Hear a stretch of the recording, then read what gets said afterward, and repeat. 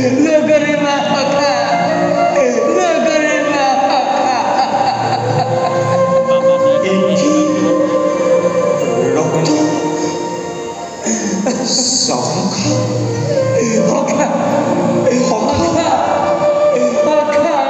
পথর কণ্ঠকে ক্ষত বিচ্যুত করিলে তোমার দুধারে শোনো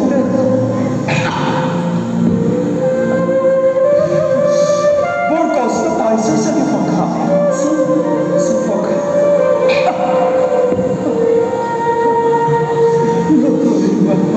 বড় কষ্ট পাইছ চাগে সখা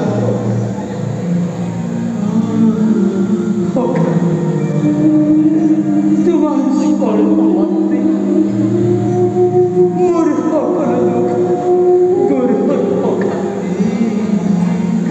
জগতর রাখিব আজি তুমি যে হনুমান চাষা এই দরিদ্র ব্রাহ্মণ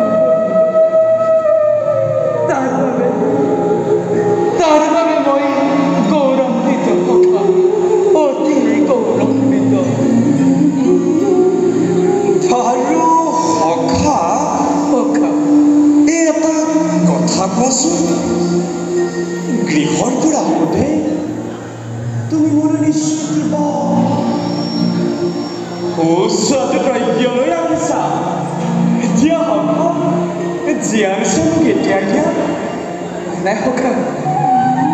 মই একো অনা নাই হোকা, মই একো অনা নাই।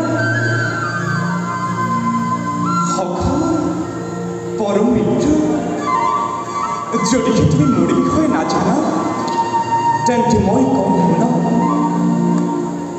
অতি অল্প বস্তু যদি ভক্তজনে মহাস্নেহে কৰে অৰ্পণ সেই বস্তু হয় অসংখ্যাত আৰু অভকতে যদি মোক অনেক বস্তু দিয়ে তাত মোৰ অলপ নাই গতিকে সখা অযথা তুমি নকৰা বিলম্ব যি আনিছো মোক এতিয়াই দিয়া ভুঞ্জি মই এদিক্ষণে আৰু দুষ্ট হ'ব সমস্ত চৰাচৰ মই একো অনা নাই হোকা, মই একো অনা নাই।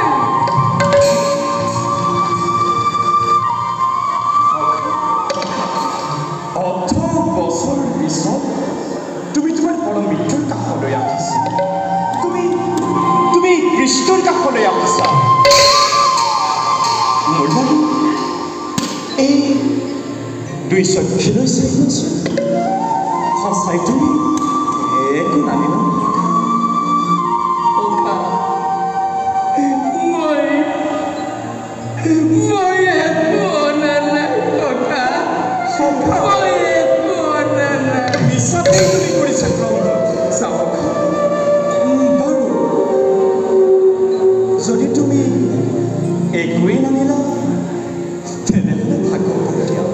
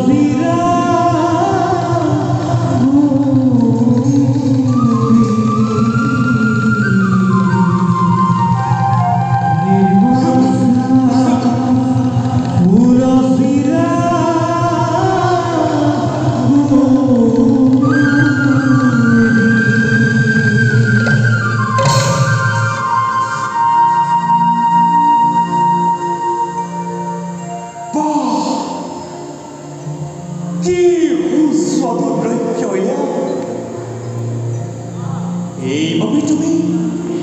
মুখে দ্ৰব্য দিবলৈ অস্বীকাৰ কৰিছিলা সখা সামান্য চাউল কেইমুঠি কিদৰে তোমাক কৰিবৰ এই ভাবি এই সংকোচ ভাৱ মোৰ জাগিছিল মনত সখা তুমি সামান্য বুলি ভাবা এই চাউল মুঠি মোক যে আজি কিমান আনন্দ দিছে তুমি তাক উপলব্ধি কৰিব পৰা নাই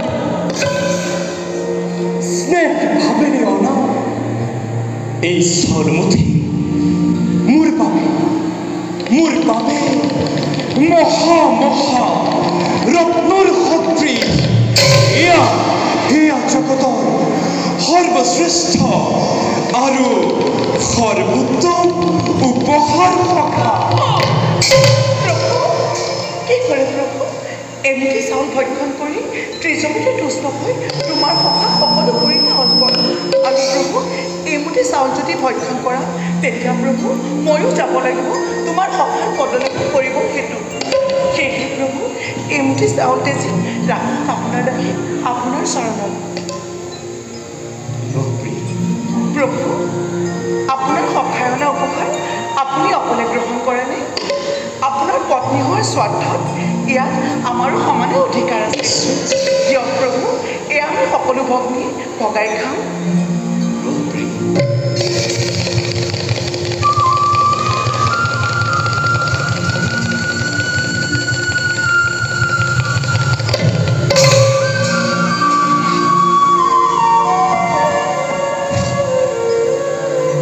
বাৰু সখা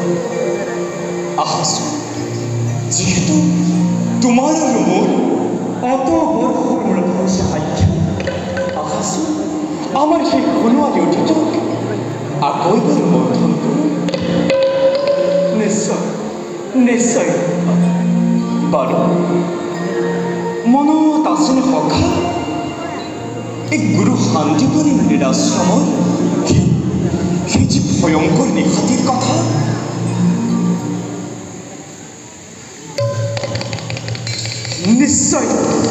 নিশ্চয় সখা গুৰুদেৱৰ আজ্ঞাতে গুৰুমাতৃ সুচৰিতাই পুষ্পকাঠ সংগ্ৰহ কৰিবৰ কাৰণে আমাক বলুৱাই কৰিছিল আৰু হঠাৎ আৰম্ভ হৈছিল প্ৰচণ্ড ধুমুহা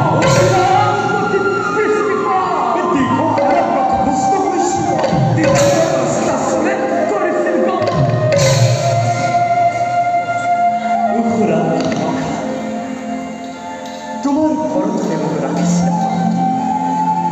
আদিত্যৰে পুত্ৰান্ত ধৰিছিল আমিও আহিছিলোঁ আশ্ৰমৰ অভিমুখে তথাপি সখা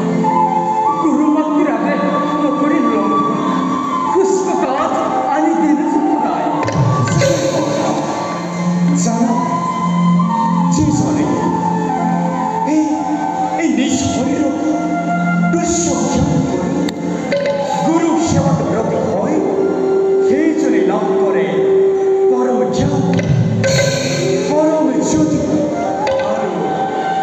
পৰম ব্ৰহ্ম তুমিও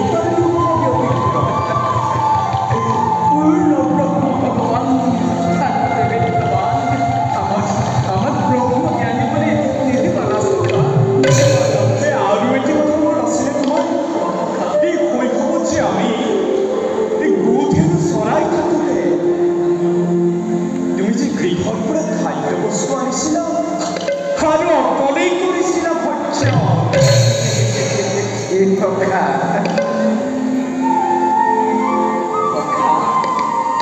তোমাৰ বাৰু মনত আছেনে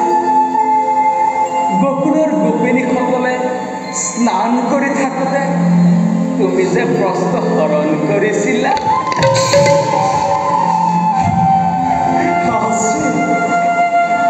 আছে সখা মোৰ সকলো কথা মনত আছে তুমি কৈ কোৱাচোন কেনেকৈনো পাহৰি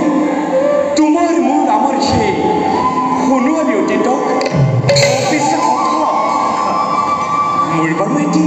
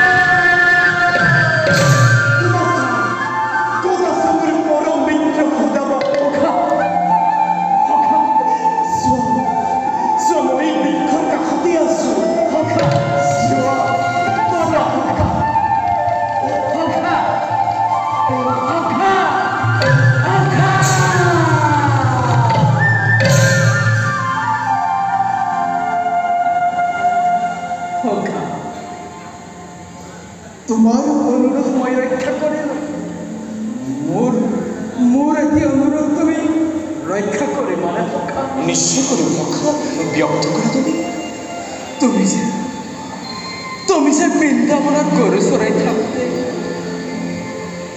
তুমি যে বৃন্দাবনত গৰু চৰাই থাকোঁতে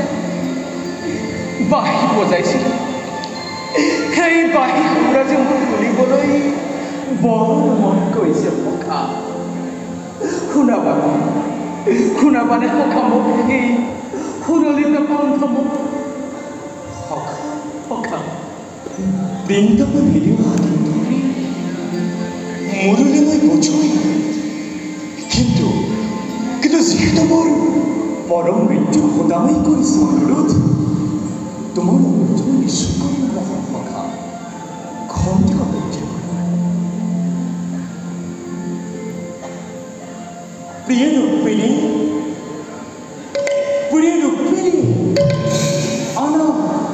আনা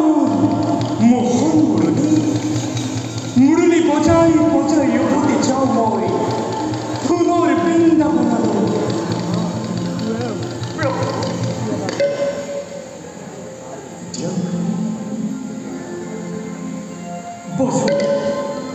বজো সখা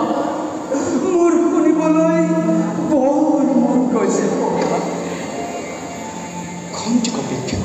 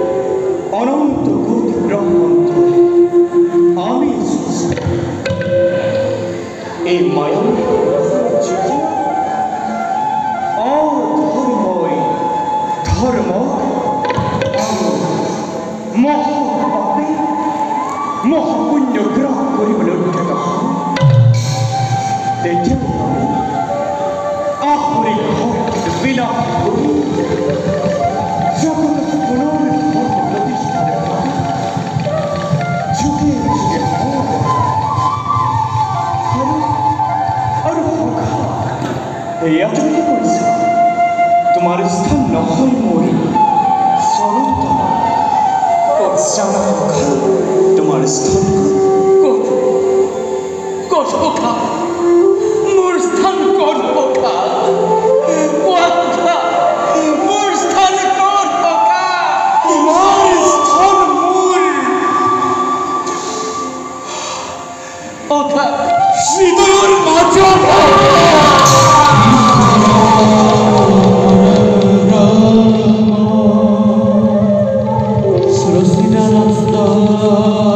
বিগ্ৰহ